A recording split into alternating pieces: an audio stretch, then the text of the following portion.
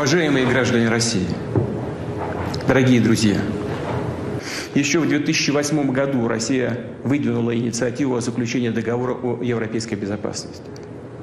Смысл его состоял в том, чтобы ни одно государство и ни одна международная организация в Евроатлантике не могли бы укреплять свою безопасность за счет безопасности других. Могу здесь сослаться и на Хартию европейской безопасности ОБСЕ 1999 года, принятую в Стамбуле, и на Астанинскую декларацию ОБСЕ 2010 года. Другими словами, выбор способов обеспечения безопасности не должен создавать угрозы для других государств. В Киеве давно провозгласили стратегический курс на вступление в НАТО. Да, безусловно, каждая страна имеет право выбирать собственную систему обеспечения безопасности, заключать военные союзы. И все вроде бы так, если бы не но. В международных документах прямо зафиксирован принцип равной и неделимой безопасности, который, как известно, включает в себя обязательство не укреплять свою безопасность за счет безопасности других государств. Благодарю вас за внимание. In his last address, before the start of a special military operation in Ukraine, Putin recognized the independence of Luhansk and Donetsk in what was then yet another escalation, and what's more, as we know today, the prelude to his invasion. His speech is important for many reasons. When you disregard the typically Soviet performance of public lying, we can find the determining framework in which Putin wants to talk about Russia and its relationship to others, that of international security. In particular, he mentions that no state should increase its security at the detriment of the security of others, that Russia has tried to cooperate with the West in the field of security, and that the West is arming with offensive weapons and not merely defensive ones. Much of this is deception, of course, it doesn't take a video to tell you that. The rules to this deception, however, their language, their internal logic, are rooted in what international relations scholars call offence-defence theory, or alternatively the security dilemma. Never wishing to prevent you from enjoying this great intellectual bounty, I want to present to you the notion of security dilemma, as outlined by Robert Jervis in his article from 1978, Cooperation under the Security Dilemma, the full text of which is in the Discourse Library channel. And yes, before you ask, we all dress the same. So, the security dilemma is one of the cool tools of international relations theory that is general enough to be able to be applied to everything, so I keep it close to my heart. And though others use it, Jervis presented it best, and although it came to be a debated topic, it's making a big comeback for various reasons I'll come to shortly. In truth, I wanted to present it as part of a further Violence in the West video about the limits of rationality as a concept to politically aspire to and politically explain the world with, and we'll be dealing with that. But two things happened that made me want to speed things up in regards to this. Firstly, Putin's non-stop exhortations for security assurances, which, although we'll be debunking them, fall very well within this framework, which I want to present. And secondly, Europe's security awakening, on which my friend Kraut made a video about. Shout out to Small Creators, by the way, go subscribe to his channel. Now, he spoke a lot about the whys of a European security architecture, and all the reason for me to talk about the mechanics through which states achieve this. All those elements are relevant. They're here, and what's more, they're here now. Hence, the name of this video. Rationality, Cooperation, Putin, and the security of others. So, without further ado, let me introduce you to Jervis. For the purposes of this video, I want to present two schools of the neo-realist current of international relations. First, there is the defensive realists, the good guys, who believe that states long for security and that this quest for security will bring forward a situation of balance of power, and thus that conflict has situational causes as opposed to structural ones. That conflicts are accidents of fate, so to speak, and not predestinated events. That's the school that Robert Jervis, our author, belongs to. The other school of thought, offensive realists, founded by John Mersheimer, believes the opposite, that states will naturally attempt to achieve hegemony over others in pursuance of that security goal, which is actually a hegemony goal, and thus that conflicts are inevitability. That school of thought is made up of evil Germans, and that automatically disqualifies it from any further references. for real. As an actual belief, I have to say it's quite a low bar to sink to, even for Paradox game players. It shows terrible character. To get back to our guy, Jervis tries to explain how conflicts are always products of their respective eras through the concept of security dilemmas. A security dilemma is basically a take on the famous prisoner's dilemma. You must know the drill. Already, two prisoners are simultaneously presented with the choice of ratting the other out or remaining silent. In the outcome that they both keep silent, they will get light sentences, 1 year each. Should one betray the other and rat him out, then he will be rewarded with freedom, while the other one rots in jail for 3 years. But if both attempt to betray the other, they will both end up with 2 years each, the worst possible combined jail time. We call the two options they have C and D for cooperate and defect. For a given prisoner, we can describe any outcome of the game with those two letters. By convention, let's say the first letter describes what a given prisoner does, and the second what his opponent does. Taking for example prisoner A, his preferred outcomes are in order DC, CC, DD, and CD, which give him respectively 0, 1, 2, and 3 years of jail time. In short, and in a vacuum, he always prefers that his opponent cooperates, and whether they do or not, he always prefers to betray them. You see here the obvious contradiction, or rather hypocrisy. This is going to be a major theme here. For those who know the basics of game theory, you already know that whether cooperation or betrayal is the ideal play for any given prisoner depends on how many times the experience is repeated. If the game happens only once, or a few times, then betrayal will often get better results for a single prisoner. If it is to happen an infinity of times, then cooperation becomes the best of choices overall in the long run. Not the optimal individual strategy every time, but it does start to happen. Repeated simulations allow for complex stratagems that favor the cooperative to emerge, incorporating some of these patterns: the ability for forgiveness, lack of envy in the score of others, and the ability to retaliate against betrayal, but also, and perhaps most importantly, optimism in others, which is to start games by cooperating. Those sound like human virtues, right? Sadly, the game of history limits us in this case to a small number of games. States only have so much memory as the governments that inhabit them, leading to quote-unquote resets of the game, so to speak. That's one of the points of tension when applying this theory to nations. Think of all those groups of people just stuck in history due to the mass of their membership, their inertia, so to speak, and their forgetfulness. Those who are unable to retaliate, or unable to forgive a wrong, unable to trust, and unable to stop envying the success of others. For those who don't know of the prisoner's dilemma already, allow me to explain. It is a parable that demonstrates the phenomenon of rationality paradox. That is to say, that less rational players of a game will achieve better results than rational ones when put together. Another way of seeing this is that players seeking to maximize their individual scores will actually jeopardize everybody's scores, including themselves. In the prisoner's dilemma, the least amount of prison for everyone will be achieved on average if everybody cooperates. But the least amount of prison, on average again, for a single person will be achieved if he betrays the other while the other cooperates. Knowing this, both players can attempt betrayal and end up in the worst possible outcome for both, multiple times if necessary. Isn't that curious? That under these conditions, both rational actors attempting to minimize their prison years will end up maximizing the total amount of years? Do you see where I'm getting at? The minimum that this suggests is that there are a few problems with the concept of rationality as we understand it and as we use it to understand. Oh fuck! Isn't that a bad surprise? Oh no! What a curse, my dear viewers, to realize that there is such a place of such darkness that our eyes can't see, that our minds can't enter. How forlorn are we that the virtue of virtues, the soul of our modern era, the very principle of our aspirations and wants is suddenly found inappropriate and denied.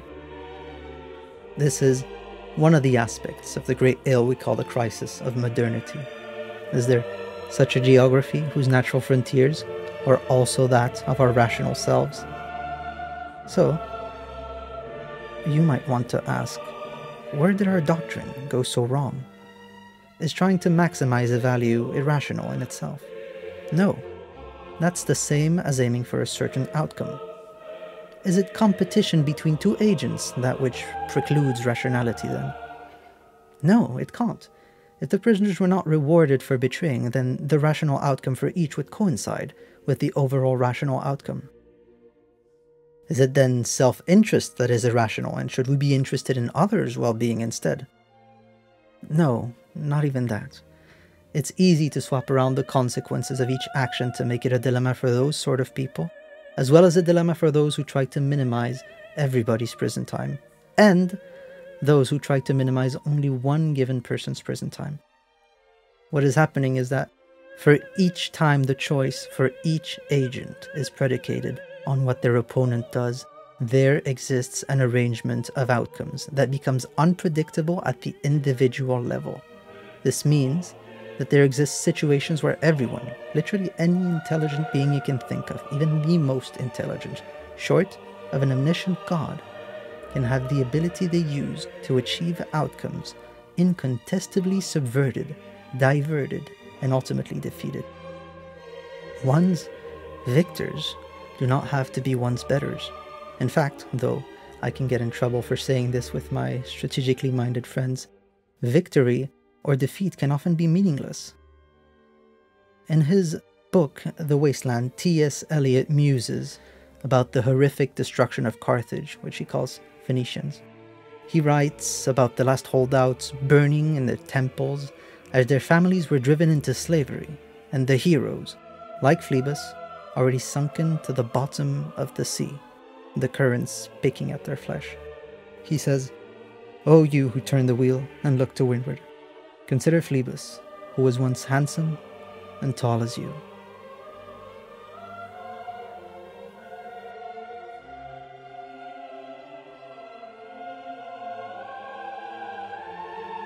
Anyway, don't think about it too much. Yeah, these sort of discoveries happen way more often than you think, and in every serious field too. Go read a book, it'll make you into a better person, seriously. In case you got distracted by the scared kitten, the main takeaway here is that rationality has situations and times where it is limited or counterproductive, and we haven't even gotten into situations where the agents taking decisions are groups of people or teams of people, and whether we can even rank things in a transitive relationship.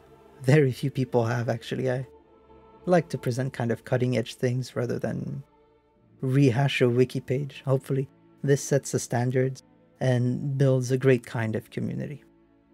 Anyway, do these rationality dilemma situations actually happen in reality? Oh boy. So, the prisoner's dilemma is also known outside of game theory as Rousseau's stag hunt, Schelling's dilemma, or the Hobbesian trap. It has been cited, for instance, as the main cause of the Peloponnesian War, according to Thucydides' account of it. He wrote, "What made the war inevitable was the growth of Athenian power and the fear which this caused Sparta." So, what exactly are we talking about? The premise is the following. When confronted with a potential threat that could cause a perilous war, is it better to sit tight and face potentially disastrous consequences, or attack preemptively and thereby make the possibility of war a self-fulfilling prophecy? Bismarck, in one of his rare cases of lucidity, called this to commit suicide out of fear of dying. Sadly, this wisdom was found absent on the eve of the First World War, when the German Empire faced or pretended to face a similar situation with regards to Russia. Now, Bismarck is known for being an okay-ish diplomat arriving after the facts of the greatest seminal events of his century, but he had to compose with these questions of how states cooperate and avoid war, and he found his own methods to the benefit of the German Empire. So, to get back to the subject, Jervis does an exquisite description of when these sort of dilemmas occur, which corresponds to the weights of the various outcomes of the prisoner's dilemma, though he does it in terms that must be explicit. He posits that A. States are rational actors, we talked about this previously, You may disagree there are a few counterexamples, you may even disagree they are singular actors, but let's just move on for now. B. We live in the absence of a universal monarch, a figure that could, in the Hobbesian sense, serve as an arbiter for every situation, and that could enforce this arbitrage, so the UN doesn't count, although you can see where the intention came from when it was made. In reality, this condition is not so necessary, but serves to describe the medium in which international relations happens in Jervis's theory, that is, a state of anarchy. C. Every state seeks to achieve security, or in quantifiable terms, every state seeks to increase the means by which they become more secure, and we'll be abusing this sentence by saying every state seeks to increase its own security. Finally, D. Oftentimes, when a state increases its own security, it does so to the detriment of the security of others, which are then compelled to increase their own security. From these pursuits, a dynamic of power distribution over time emerges, seemingly orbiting a sort of dynamic elastic equilibrium around the theoretical state of balance of power. Whether this pattern spirals into perfect balance or out of control into war depends on the factors we'll be examining shortly. The short period of time in which conflict happens allows us, in terms of game theory, to posit that they are negative-sum games. States do not create a significant amount of wealth, of children, of patents, and of whatever else one might want to measure as part of the human experience compared to what they expend or lose. By contrast, times when there is no conflict are positive-sum games for the opposite reasons. It stands to reason for rational actors that situations of conflict are to be avoided, and their avoidance is made by the quest for security. For example, by building fortifications or buying or constructing weapons. Now, obviously, we talked about the limits of rationality previously. Why am I insisting so much on the term? And why did I just pick a theory that posits rational actors? The keys to that very specific mystery I shall only release later. But it will do you good to guess while I set the stage. How about that? Anyway, Jervis distinguishes two phases in history, which gave way to one another depending on the technological means of the time. First, there's eras where the offensive has the advantage over the defensive. In them, wars are shorter, less costly too, and more frequent for obvious and compounding reasons. There is less fluidity in diplomacy, which becomes a lesser resort, and thus less balance of power. When a state arms itself in this era in pursuance with their quest for security, it does so to the detriment of the security of their neighbors. For instance, if you have 1 million rifles, but the closest country just ordered 2 million, and offense has an advantage over defense, you might consider yourself in danger. Then, there's also periods in history where the defensive mindset is advantaged. In these, states can prepare their defense and arm themselves without consequences for others' security, not putting them in danger by doing so. Small states can hold out against much bigger ones, though war have a tendency to get bogged down into a grind. Great examples of these two eras are the two world wars in the Western Front. In both, France had an overall defensive strategy, and Germany had an overall offensive one. In the first, where the defensive was advantaged, France managed to hold out Germany, which had twice its population. Even Belgium got unprecedented success defending its forts in the earlier days of the war. In the second, however, not so much. Of course, in a general sense, we must make a distinction between what doctrine is actually advantaged and what doctrine is merely perceived to be so. Prior to World War I, the great powers did not take note of the lessons of the Russo-Japanese War, for instance, and still clearly preached the cult of the offensive, a most based of doctrines. Therefore, the actual course of international relations before the Great War followed mostly the rules of an offensive era.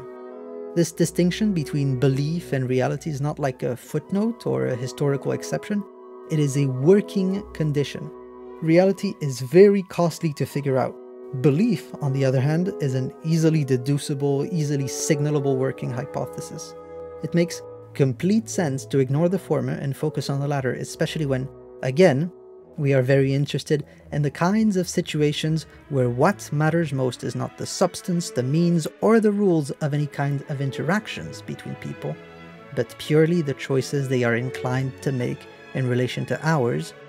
And I should remind you that we are going to talk about, I don't know, a certain state whose doctrine it is to destabilize others through unconventional means, or what they call themselves hybrid warfare. Geography, too, has tremendous purchase on security dilemmas. It has a mostly defensive function and thus eases international diplomacy and offers natural boundaries. Jervis goes so far as to say that a world with natural borders is a world without war, although one could object with the cases of Afghanistan or Morocco-Mali. Geography, though, is transformable. In particular, the time it takes to traverse and the ease with which it can be done depends entirely on the kind of infrastructure that is present. For instance, during the aptly named Great Game, the 19th century confrontation between the British and Russian empires over Afghanistan and surrounding territories, one reads in Memorandum on Sistan and other points raised in the discussion on the defense of India from one W.G. Nicholson, member of the Committee of Imperial Defense, a dilemma on railroad construction near the Persia-Afghanistan border. The conditions of the problem may be briefly summarized as follows. If we make a railway to Sistan while Russia remains inactive, we gain a considerable defensive advantage at considerable financial cost. If Russia makes a railway to Sistan while we remain inactive, she gains a considerable offensive advantage at considerable financial cost. And if both we and Russia make railways to Sistan, the defensive and offensive advantages may be held to neutralize each other. In other words, we shall have spent a great deal of money and be no better off than we were at present. On the other hand, we shall be no worse off, whereas under Alternative B we shall be much worse off.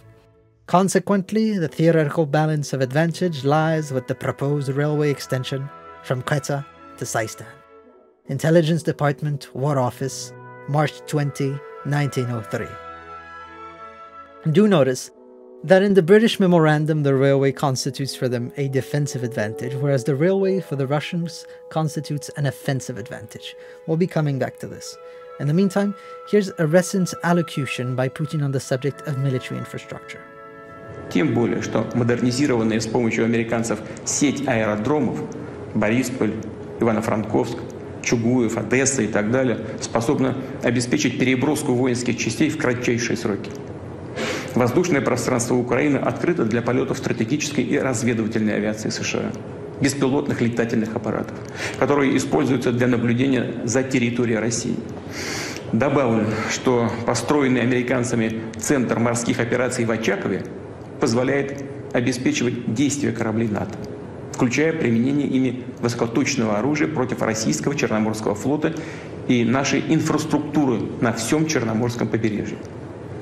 В результате Альянс и его военная инфраструктура вышли непосредственно к границам России. Это и стало одной из ключевых причин кризиса евробезопасности. Самым негативным образом сказалось на всей системе международных отношений, привело к утрате взаимного доверия. Ситуация продолжает деградировать, в том числе в стратегической сфере. So, geography plays a tremendous but flexible role on security infrastructure. But of course, men of good conscience and average intelligence may jointly put in place the conditions to mitigate or even instrumentalize certain geographical determinisms. One such case is the 1922 Washington Naval Conference Agreement between Japan and the United States over security in the Pacific. Before it, the United States could not defend the Philippines without denying Japan the ability to protect her home islands. Japan, similarly, could not satisfy her goal of cruel imperialism over the region if it was not dominant in its surrounding seas. The following agreement was reached. Japan was to limit her navy to be 3/5 as large as that of the United States, and in exchange, the US would not fortify its Pacific islands.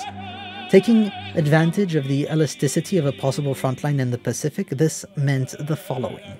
First, the Japanese fleet would not be strong enough to defeat the US Navy anywhere except close to their home islands. Secondly, Japan could still conquer the Philippines, but would be too weakened to hold them or move farther. And lastly, an American attack would be rendered more difficult because American bases all across the Pacific were not protected. The peace from this did not last, of course. However, I find it elegant enough to mention, and more than that, I want to stress the double nature of this sort of diplomacy. On the one hand, obviously it has a dialectic value. It enables a dialogue of security and threat that countries can partake in, yada yada, in the language of security. On the other hand, because this language of security is somewhat rooted in reality, it carries a descriptive value and even a predictive one. It serves to highlight causes for conflicts and mechanisms of conflict. And that's really important. Here, the US and Japan agree that neither can destroy the other within their respective dominions, which are geographic but also immaterial. Examples include west versus east of the Pacific, in detail versus in pitched battle, and in initiative versus in logistic. Considering this kind of telegraphed the Pacific front of World War II, that is, Japan starts the conflict, instantly dominates the west of the Pacific, but forgoes to attack US logistics, and suffers a series of losses in pitched battles. Pretty sophisticated, wouldn't you say? The last thing we have to consider here is the following. It's not always possible to differentiate defensive or offensive weapons or weapon platforms. A stationary machine gun, for example, has a clear defensive purpose, and so does a minefield or a fortress or an air defense gun. Conversely, a tank, at least in their earlier forms, can only be used offensively. Today, though, tanks can also be used as a defensive tool. For some weapon platforms, you can just never tell. For instance, a rifle can be used offensively and defensively.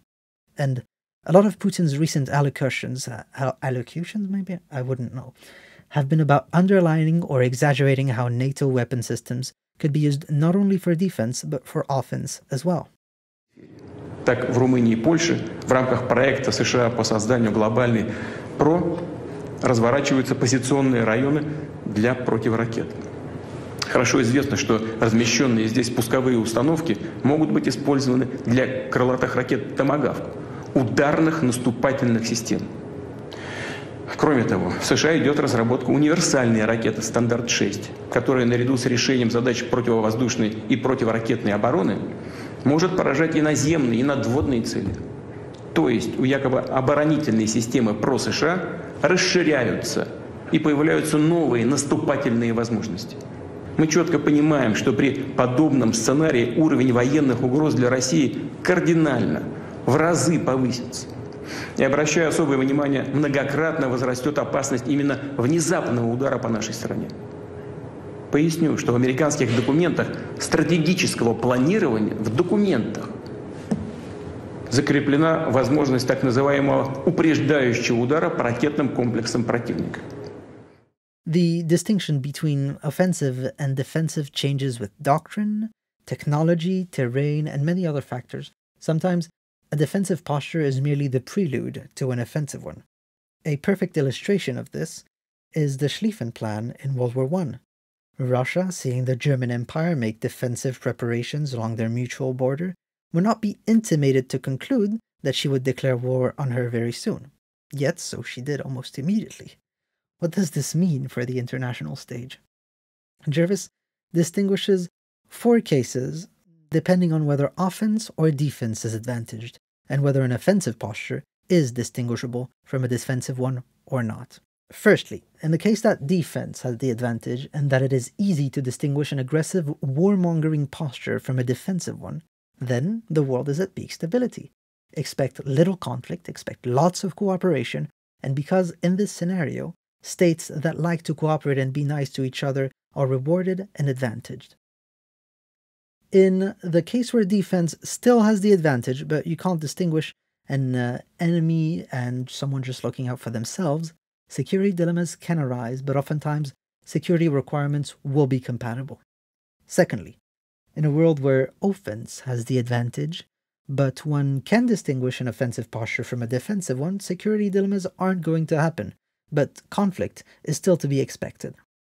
If, however, there is no way to distinguish preparations for invasion and preparations for defense, then we have here a doubly dangerous situation. An obvious question comes to mind. Which one are we in, Frog? Well, I already told you reality is harder to figure out than beliefs, and I'm sad to say that it takes a war and the countless suffering and loss that it brings to even know approximately, for a time and for a place. In the field of strategy where man is involved against man, we shouldn't have the hubris to think that the key to understanding comes without mistake and sacrifices. As we said, this is a field where there are deep holes which rationality can disappear in. What we can do is make bets, and mine, as last video showed, was that we live in a world where defense has the advantage, and I believe the situation is developing in that direction. Of course, in the last video I also believed that there would be no war because I thought Putin was merely playing with fire. I wasn't able to tell accurately whether his posture was defensive or offensive. Though, fuck him, he wasn't able to tell he couldn't take Kyiv in a weekend with his motley crew of war criminals. I believe before continuing I must make a short digression on the role of the most fearsome military development to date, nuclear weapons. From them, defense is considered more or less impossible, but attack against another nuclear power is also rational as it invites retaliation. They are thus useless in a classical security dilemma, since we presuppose rational actors. What they do, however, is transcend it somewhat, for they call for a transition of the quest of defense to the pursuit of dissuasion, in which power lies in the resolve to use nuclear weapons. Nuclear weapons call for the most totalizing form of the Hobbesian trap, because once the genie is out of the bottle, it is not going back in. Let me segue into something that's important about theories of international relations. Unlike, say, theories in physics that can merely be falsified, our theories can be acted out and performed, and thus even if they don't hold their own when examining reality most of the time, they can briefly become very accurate predictors of reality, the same way a Shakespeare play isn't what you'd go to figure out what's going to happen in the future, but it is what you'd go to if you wanted to spoil yourself before going to the theater. Much like a play, sometimes people can make mistakes on stage or even bring out new ideas and change the script or the way it's presented. Theater nerds know this actually happens a lot. Still though, the original play remains the key to understand those changes because however they may present themselves, they will always remain differences to that original and be meaningful that way. In this example, the script, the key to understanding, as so generously outlined by Putin, is the security dilemma. And now that I've given you a cursory explanation of it, allow me to lay my cards down and show you the good stuff. To be clear, this is purely my vision of things. You remember when we talked about the rationality dilemmas and how in some situation rationality can fail us? Security dilemmas are just that. And now that we know the conditions in which they happen, if states are the irrational agents Jervis posits they are and they wish to avoid conflict and foster more cooperation, then all they have to do is whatever is in their power to make a defensive posture as distinguishable as possible from an offensive one, and to do whatever they can to make it easier to defend than to attack. Of course, this is not always possible. A lot of it comes down to the luck of the draw and this or that new military technology, and even then, a clear pattern of defensive or offensive advantage can be completely inverted in the prism of every particular configuration of geography, technology, historical context, and commitments, and many other things. Curiously though, instead of putting forwards the conditions for diplomatic exchange and joint security to be possible, Putin has been trying to do the exact opposite of that, to make everything confusing. He's been blurring the limits between an offensive and a defensive posture. He's been trying to draw a worldview where the first person to attack had an undeniable advantage again and again and again. He's been passing off a defensive alliance as a danger to Russia, and passing off the preparations for an invasion as military exercises. And the point of that is to make every international relations trained person out there believe that the world was in such a configuration that the Russian narrative could actually be a legitimate point of view that anyone in their place would think. And that diplomacy was necessary instead of arming Ukraine, which would lead to an arms race, and that if there were to be a war, it would be over too quickly to help the Ukrainians in the first place. This exploitation of the meta-knowledge of the security dilemma and the necessity of cooperation is, in my point of view, one of the pillars of the Russian diplomatic doctrine, and its advantages are that, exploiting the natural goodwill of others, Putin could paint himself implicitly as the victim of a misunderstanding, of a security dilemma, in some sort of novel form of casus belli, where one can appear innocent or at least only partially responsible for the conflict they start. People are still falling for this, and if the propositions not to humiliate Russia and the attempts to leave open an avenue of diplomacy are honest, and not merely aimed at lulling shitty Russian statesmen into a false sense of security via the promise of the continuity of their shitty statesmanship, then actual heads of state and diplomats are falling for it too. This Putinist subversion is not a historical exception or a novelty, but rather another incarnation of a certain way to look at humanity. You see, there have been two competing facets of modernity for the past few centuries that we can find literally everywhere. The pro-Enlightenment faction, with its heritage of rationalism, of humanism, and of optimism and progress, and the anti-Enlightenment faction, which preaches the opposite, though somewhat more underhandedly and subversively since the Second World War for reasons that are obvious. The difference between these two currents is the difference between defensive realists like Jervis and offensive realists like Mersheimer, who are already preaching Putinist propaganda. It's the difference between French nationalism and German nationalism, as we'll cover in coming videos, and it is a fault line in our Western societies which is in general very important, and in particular very important to me. You see, it bisects every seminal event in Western history, from the French Revolution to the World Wars to contemporary political events.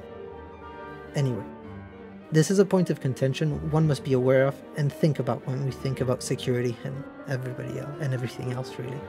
It's not a mistake that Jervis's theory just assumes a world of rational actors, when he very well knew that the Nazis existed and every so often a stupid dictator or ideologue would just attempt to mess up what he could because he could. In reality, Jervis, who was always concerned with thinking about thinking, offers us a security theory tailored for an Enlightenment-dominated world. Not ready-made to consume, but to interpret following what every actor does with it, just like that Shakespeare play we were talking about. We have to see those who uphold rationality and cooperation, and those who subvert it, and how.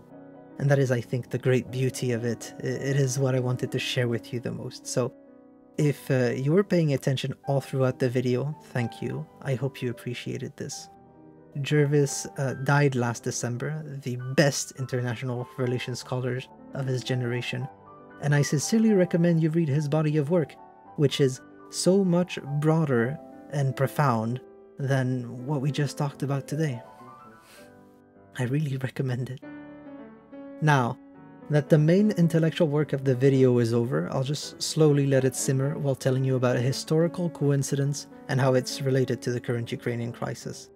It has to do with this dialectic quality to security requirements that I introduced here earlier. The dialogue is kind of the chief tool with which you can distinguish an aggressive posture from a defensive one. I have an example which so perfectly mirrors the current crisis in Ukraine. We'll take the famous case of the German Empire building a high seas fleet and threatening British naval supremacy. As Sir Edward Grey, the Foreign Secretary to King Edward VII, put it, "If the German fleet ever becomes superior to ours, the German army can conquer this country. There is no corresponding risk of this kind to Germany, for however superior our fleet was, no naval victory could bring us any nearer to Berlin." The German defense, on the other hand, postulated that without such a high seas fleet, in any quarrel between Britain and Germany, German colonies were Britain's to hold hostage as she saw fit. Each side thus had legitimate security concerns, but not equal in any sense of the word. For the deprivation of her colonies in case of conflict might warrant some injury to Germany, but never so much as to constitute an existential threat as she was creating for Britain. A reasonable solution would thus be to present Germany with a security architecture that could make her defend her colonies suitably while allowing Britain not to be challenged in the seas, and that's exactly what the British proposed during the Haldane mission to Germany in 1912. So too, in our current era, Putin appeared to signal his openness to negotiation ahead of a meeting with Biden that was conditioned on Russia not invading Ukraine. The Haldane mission would ultimately be a failure, as German diplomats revealed they cared nothing for new colonies or existing ones, which were actually seen as a money sink. But instead, they revealed their true ambitions as they offered to slow their naval expansion only in exchange for British neutrality in a coming continental land war. This is happening in 1912, by the way, and was incredibly suspicious back then, since it had no bearing with colonial policy. As history has a habit of coming back in rhymes, so too did Putin present us with his true goal when attacking Ukraine, which again had little bearing on Ukraine proper. При этом Россия всегда выступала и выступает за то, чтобы самые сложные проблемы решать политико-дипломатическими методами, за столом переговоров. Мы хорошо понимаем нашу колоссальную ответственность за региональную и глобальную стабильность.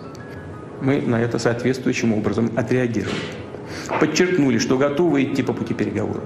Однако при условии, что все вопросы будут рассматриваться в комплексе, пакетом, без отрыва от основных базовых российских предложений.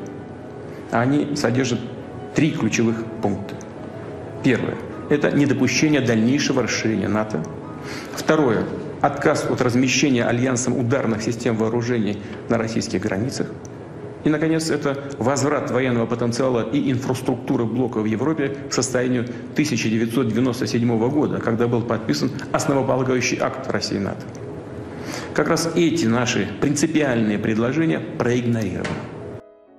Smelling foul play, the British knew better than irreparably offend the balance of power in Europe and withdrew the Haldane mission. What the German Empire was planning was made evident then, but it could have been surmised earlier when, to protect their colonies, they were opening a way to an invasion of Britain, and thus equated the two as equivalent.